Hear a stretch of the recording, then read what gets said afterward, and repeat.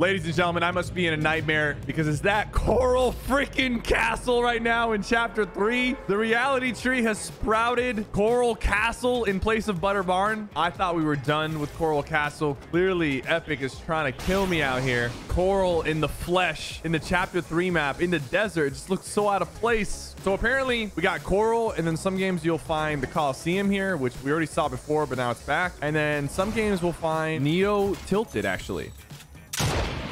Oh God.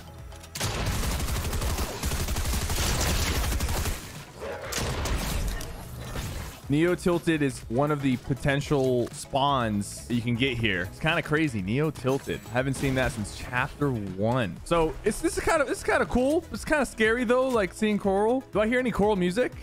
No coral music, right? Oh, but you know what I do hear? I hear some chainsaws, and it's chainsaw week. You know what that means?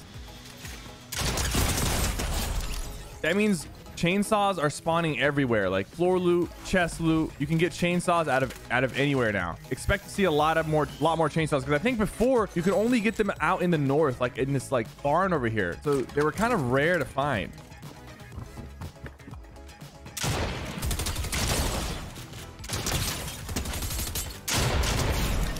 Now they're not too rare to find. Now you can like find them everywhere. They're honestly like not a bad gun. They're pretty like specific to the situation, but they're not bad. Now they're really, you know, going to be available. So it'll be interesting to see how that switches things up. Because honestly, I've been playing for the past week. I haven't seen a single chainsaw since the first day they came out. I think Epic wants people to actually use it, considering they probably spend a lot of time making it. Okay, so we also got a new gun. Not really new. It's a reskinned flare gun, I guess, for the 4th of July. It works exactly like the flare gun does, but it shoots fireworks instead of a flare. So kind of the same thing. I just heard someone shoot it right now. Yeah, this person has it. So I'm gonna go say what's up to them. And if you guys forgot what the flare gun does, it basically scans the area for players. And if there are players, it will notify you that they're there. I'm pretty sure there's no one here. I think there's people in Rocky Reels, so I'm gonna go and flare Rocky Reels. This is kind of interesting for zero build. I wonder if it's gonna stay in the zero build competitions, because you see the amount of like bushes that people camp in zero build. Like people are gonna be using the flare guns. Like it's actually meta for zero build, high level zero build. So even though it's a reskin and it's just coming back for a short period of time, it is going to shake things up in my opinion. By the way, chat, if you guys haven't noticed, I'm rocking the new metal umbrella right now from the 4th collection. Shout out to all these amazing people who bought some metal umbrella and messaged me on Twitter or Instagram. Appreciate you guys showing support. This is my clothing brand that I launched a year ago, and we just dropped the 4th collection. So I'm gonna quickly scan up here because there's a guy up here. Look at that. And look, I did scan somebody creeping.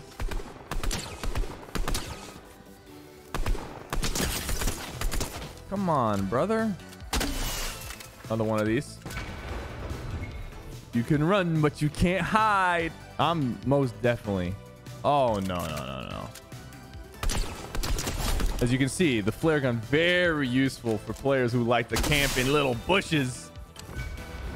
Got him. I thought this was a person. Mancake just finessed me. But yeah, flare gun's back. It is a reskin. It's honestly pretty useful if you like hate bush campers, because bush camping is really strong zero build. This is gonna come in super duper clutch. If you hear someone in a bush, or if you think someone's in a bush, you have a flare on your team and you're chilling. I'm pretty happy with that. I'm pretty happy with that change. It's like that's like a good gun to come back for zero build. I'll take it. By the way, we got some more very interesting leaks. Okay, so Tim Sweeney, the CEO of Epic, actually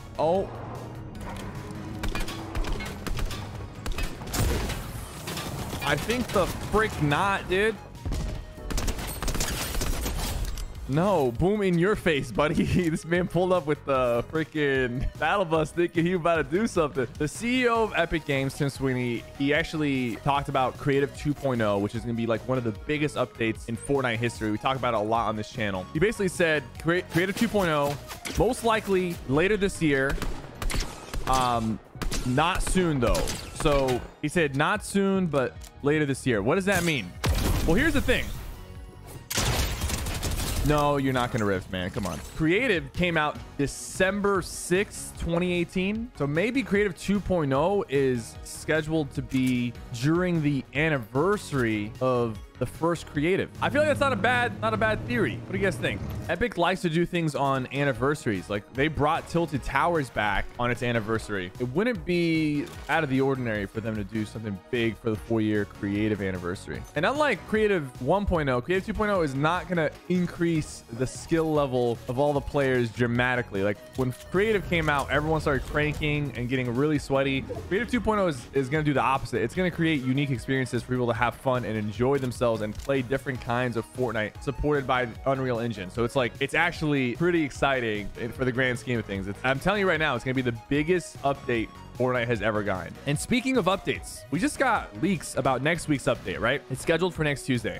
There's a lot to expect, but apparently there's some sort of new POI called the Tower that's coming to the game. It's going to replace this little area right here, the ruins right here. It's an unnamed POI, but it's going to be called the Tower, and it's going to replace this area right here. So definitely excited for a mid-season like new POI update. Those always go over pretty well. And I'm pretty sure it's bringing maybe a new weapon or some sort of new mythic. There's a lot of items that are kind of like in the game files that could potentially be brought into the game, but we'll see when these things actually get added. You don't think it's like the Spire Tower, right? Like the old Spire Tower from way back. So there is reality loot at the Sanctuary as well. So the Sanctuary is probably going to change. Honestly, by the end of this season, every POI is probably going to have like a pretty big change to it because of the reality tree. Oh, that dude pulled out of his car to shoot me? Ain't no way, buddy.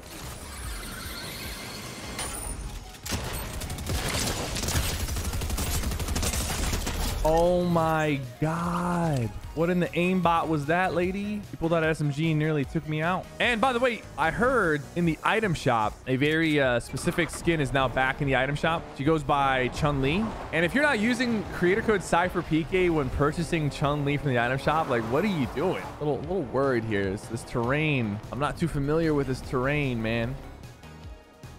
My brother, what are we doing in the tree?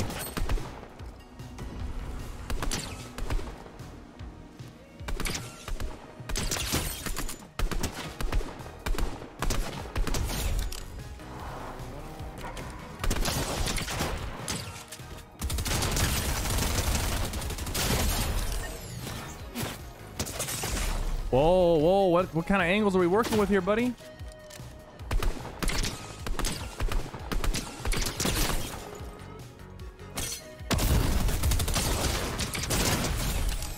GG, brother, GG. Best of luck with your Facebook. What is that person shooting? What is going on here right now? What's up with all the trees falling? Oh.